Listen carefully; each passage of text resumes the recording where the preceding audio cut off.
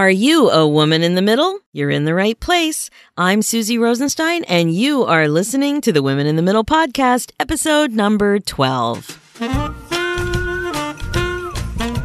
Imagine living your life after 50 and feeling energized and excited about your future.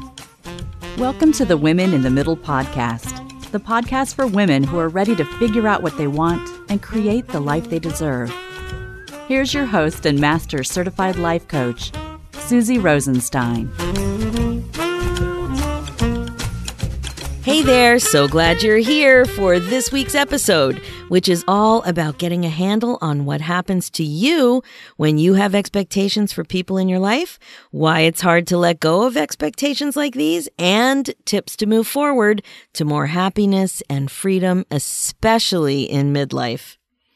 Before we dive into this topic, I want to ask you an important question. Get ready. Who wants some free coaching? Yes, you heard that correctly. I said free coaching. Did you know when you leave a review for this podcast and let me know about it, you're eligible for a draw for free coaching? I'm giving an hour of free coaching away to 10 lucky listeners. Reviews are one of the best ways to help other women in the middle, to help them find this podcast so they also can get some help about being stuck and frustrated. When you leave a review, the iTunes moves the podcast up higher in the relevant searches. And I really appreciate your time. So if you've been enjoying what you hear, leaving a review would be a great way to help and to show me some love. It only takes a few seconds to get specific instructions about how to do it. Just go to susierosenstein.com/iTunes and it's all laid out there. The thing is, though, that iTunes doesn't let me contact you directly, so you need to let me know by email or Facebook message when you leave a review and the subject head for your review, and that will put you into the draw. On that note, I want to give a shout out to Hot Carl on Wheels, who left an awesome review and said, as a 53-year-old menopausal professional working mom who just sent her youngest off to college, I was looking for an upbeat podcast to motivate me to move forward. This podcast is perfect. Susie is positive, relatable, and enjoyable to listen to. She's a life coach with a solid message for all of us in the middle of a life transition. Can't wait to hear each new episode. By the way, it's professionally done too. Thanks, Susie, for jumping into the podcast arena. Hot Carl, thank you so much for that amazing review. I really appreciate it.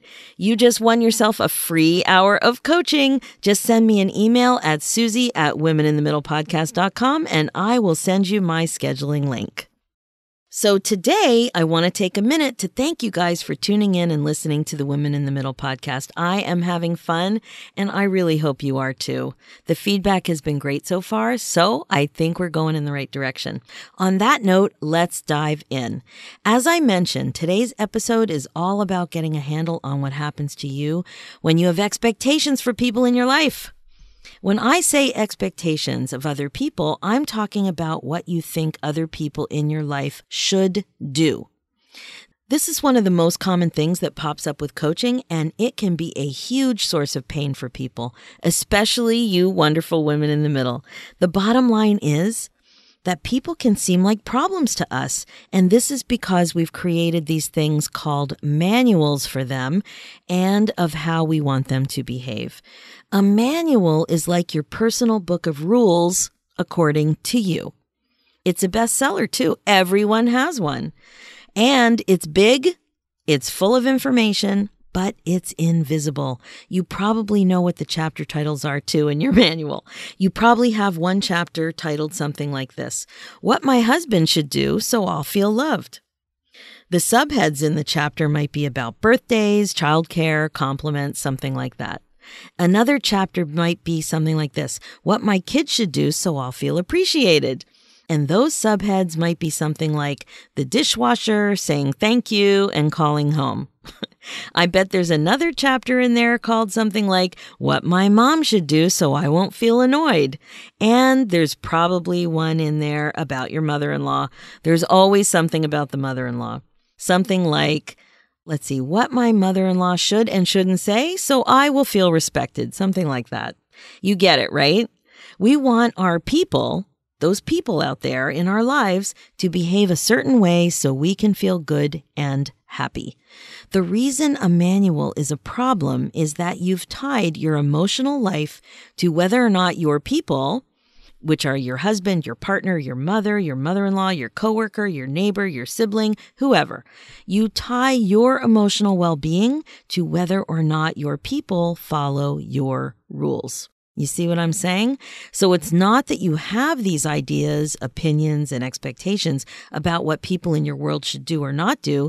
It's really that if they don't do what's in your manual, you will feel a certain way, like unhappy, unloved, and disrespected, for example.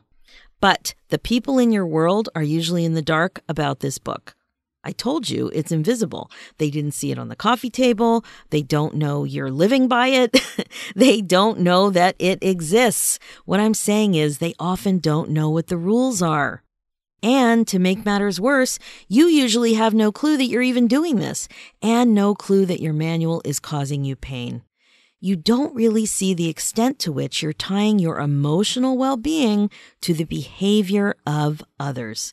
And you just think that your people should know what to do and how to treat you. Now, my friends, I know what you're probably thinking. It seems justified to have these kinds of expectations of other people. If you went out with your girlfriend, she would totally agree with you about some of your thoughts about what your people should be doing. But like I said, it can be really painful when your own emotional happiness is dependent upon somebody else's behavior.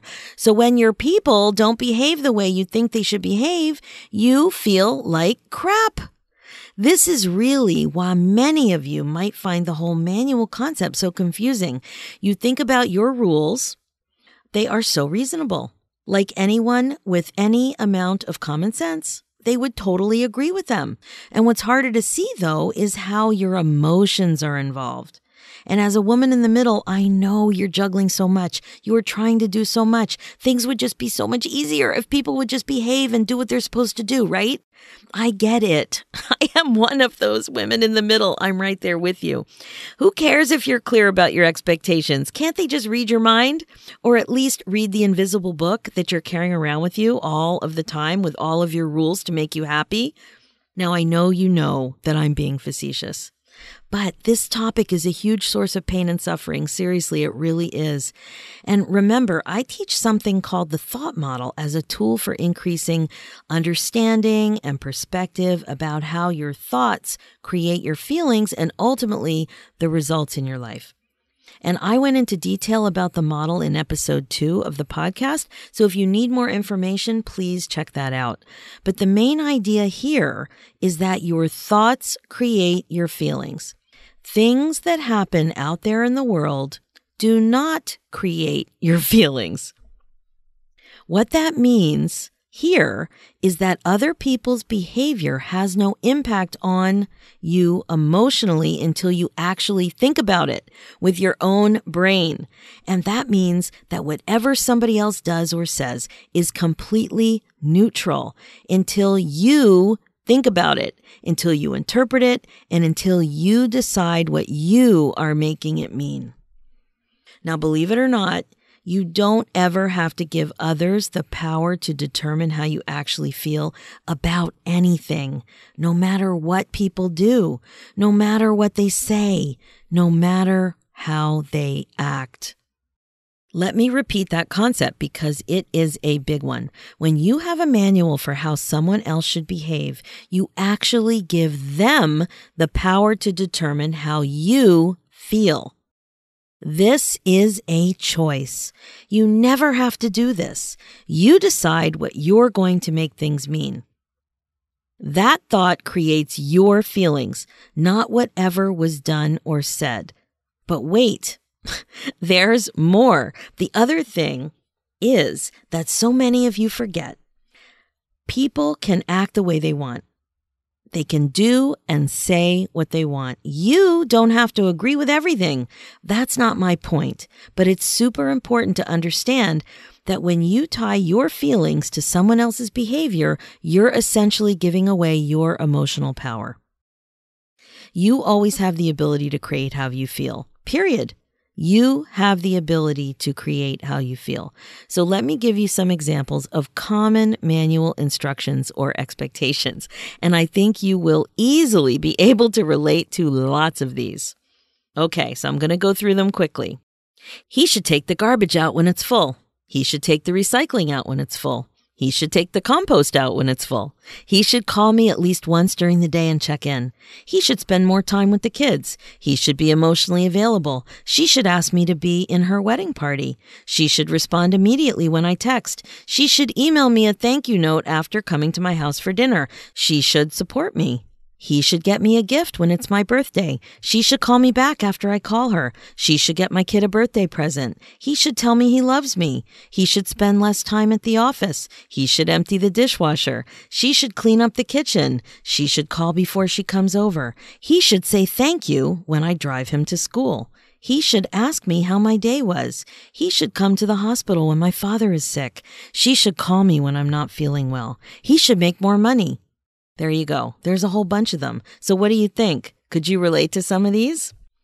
These examples are short and sweet, but most of us have really long, complex manuals, much more complicated and complex and detailed than the ones I quickly went through here.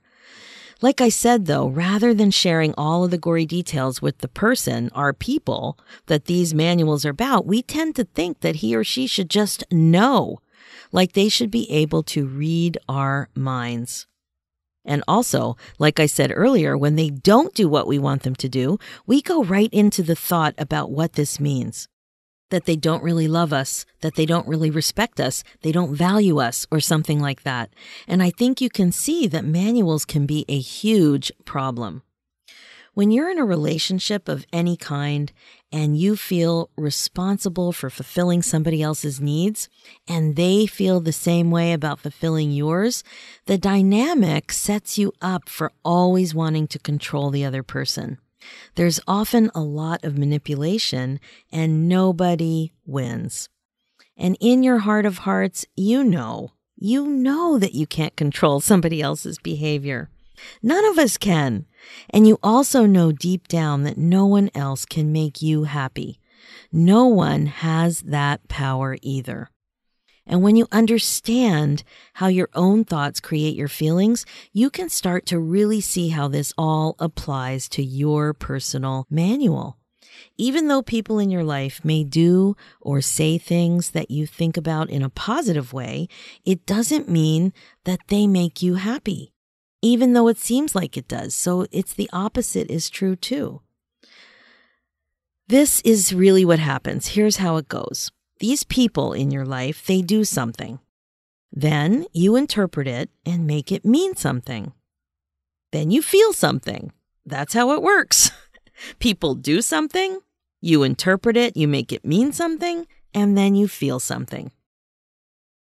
The best relationships function best when everyone understands that both partners are responsible for their own happiness. So let's take a look at an example. A client told me a story recently about her mother-in-law who would just come over without calling first. Now, I'm not throwing all mother-in-laws under the bus, but this was said recently, so I just wanted to share it. It's a good example. So this client had this mother-in-law who would just pop over without calling first. And she wouldn't just arrive at the door. She would actually let herself in, and she would be quite disruptive with the small children. If they were napping, it didn't matter. When the grandparents popped in, it was like a free-for-all. This drove my client nuts. She felt furious. She completely shut down. She withdrew from her mother-in-law and she got into arguments with her husband. And then overall, she just felt extremely disrespected. So can you see what her manual was? She thought that her mother-in-law should ask permission before she came over. And when her mother-in-law didn't ask permission, she felt disrespected and angry. Now notice, it's not just that she has expectations that her mother-in-law should call. When she didn't call, she also had a huge negative reaction. So also notice how you're thinking and feeling about this example right now. And as a seasoned woman in the middle, you probably think she's being quite reasonable with her manual. right? And what I want to point out is that a manual is not about what's reasonable and about what's not reasonable. So I'm not suggesting that mother-in-laws should avoid asking permission about when to visit. But what I am pointing out is that when my client has a manual for her mother-in-law like this, she's giving away her emotional power. She's letting her mother-in-law determine if she's going to be angry and feel disrespected or not. You always have the option of letting go of your manual and taking your emotional power back. What's best is to realize that developing a personal owner's manual for yourself is a way better approach. This new manual would include rules about how you want to control your own behavior. This is way more effective than trying to control somebody else's behavior. It's also way less frustrating. And it is way, way, way better approach. It's just more effective. Now, I know it's not that easy to just let go of your expectations. Try asking yourself why you want people in your life to behave differently. I know this sounds simplistic, but really I want you to ask yourself why.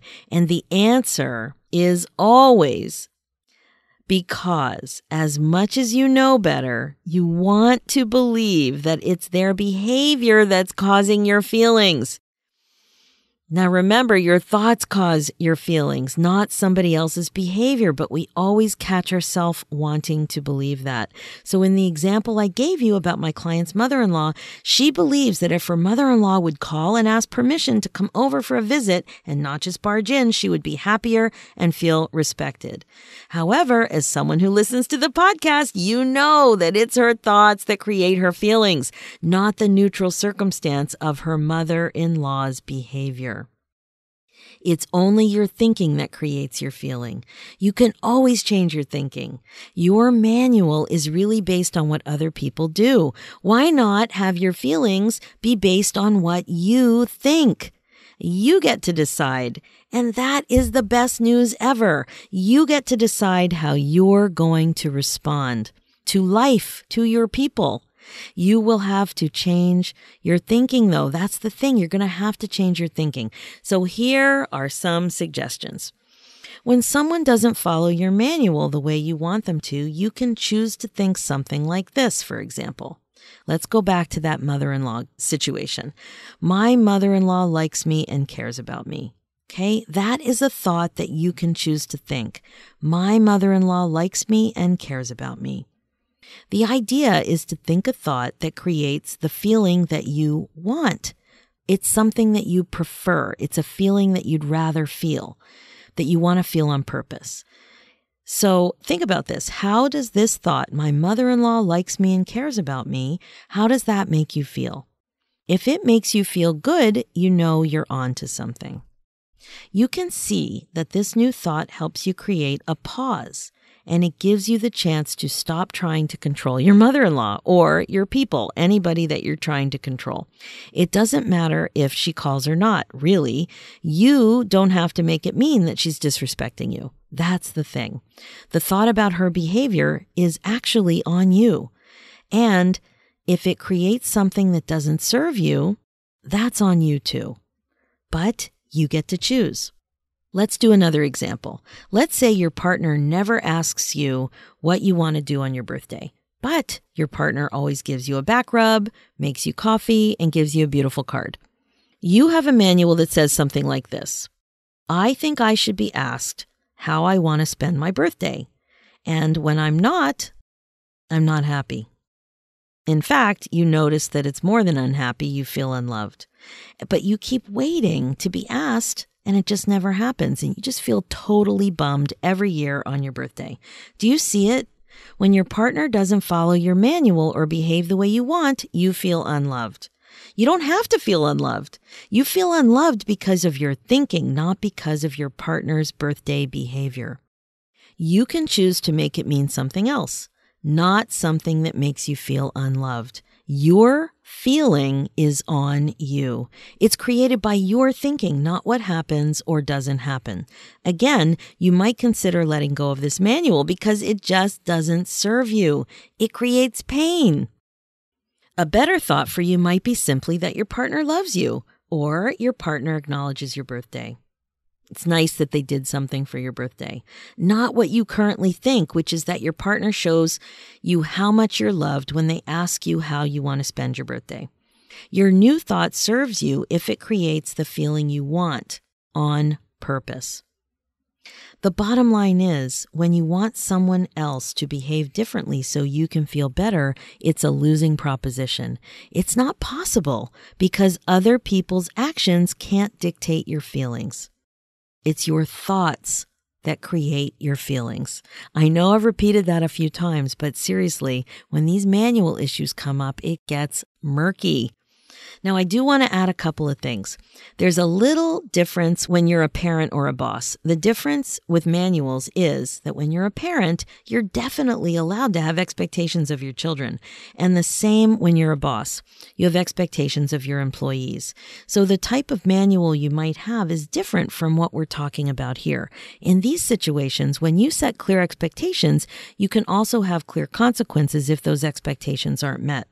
There's really no reason to be hurt emotionally. It's a different thing. So when you're in these roles and you're in a clean space, what we like to call clean mental hygiene, the emotion is not there because it's not about you. It's about the job you're doing, either as a parent or as an employer. For example, if you tell your 12-year-old child to call you when they get home from school, you've shared a clear expectation as a parent. It's a safety issue and it's appropriate. You want them to get in the door and get in the habit of checking with you, checking in. And if they forget to call you, you're not going to say that your feelings were hurt and that you're sad. You're going to set clear expectations and clear consequences, and you don't feel unloved in that example. Same with the boss-employee situation. When you're managing someone, you're entitled to set very clear expectations for how the employee is supposed to be handling his job, how he or she is supposed to be doing his job. You set yourself up to be able to provide very specific evaluative feedback, and it's not about your emotional happiness being dependent on your employee's behavior. It's a totally different ballgame. So anyway, when it comes to manuals in general, one question always comes up. How do you make a request or negotiate things in relationships like keeping the car clean or filling the gas tank when it's empty or, anything that you're negotiating or requesting? And of course, you can make all the requests in the world that you want, but the key is not to allow your emotional well-being to depend on whether or not the requests are met. That's it in the nutshell. That's the big difference. If you make failure to comply with the request something that creates pain for yourself, then you need to open up your manual. You need to put on your reading glasses and you need to take a close look at what's going on. Letting your manual go can be really, really freeing. Your new manual can be more about just loving your people, loving those peeps, trying to enjoy them more, just the way they are. You can have requests. We were just talking about requests, but whether or not they decide to honor them has nothing to do with you. Their behavior has to do with them. Your behavior has to do with you and your feelings, which come from your thoughts. So always try to remember that even though you catch yourself thinking that you would be happier if he or she would just do this or that, it's really not true. So ask yourself these questions when you think a manual is opened up wide and affecting your life. Ask yourself these questions when you sense that you are carrying around an Amazon bestseller. 1, what are the details about what you really, really, really would like them to do? 2, why do you want them to behave this way? And 3, what do you make it mean when they don't behave the way you want? So the insight about your manual should be illuminating. And I'm not talking about an itty-bitty booklight. I am talking about a big, huge spotlight. The advice here is really to let them be them and you be you. Practice loving your people just as they are. So, you guys, my people, that's it for this episode. I really hope I made the case for you to think about what's in your manual and how you would like to rewrite it on purpose. Your friends and family won't know what hit them. So being a woman in the middle is really the best place to be. I'm convinced, and I know we're in this together, one expectation and one thought at a time. Thanks so much for listening, and have an amazing week. Thanks for listening to this episode of Women in the Middle. If you liked what you heard and want more, head over to womeninthemiddlepodcast.com/guide to download a free actionable guide that will help you break out of your midlife funk and start living the life you want.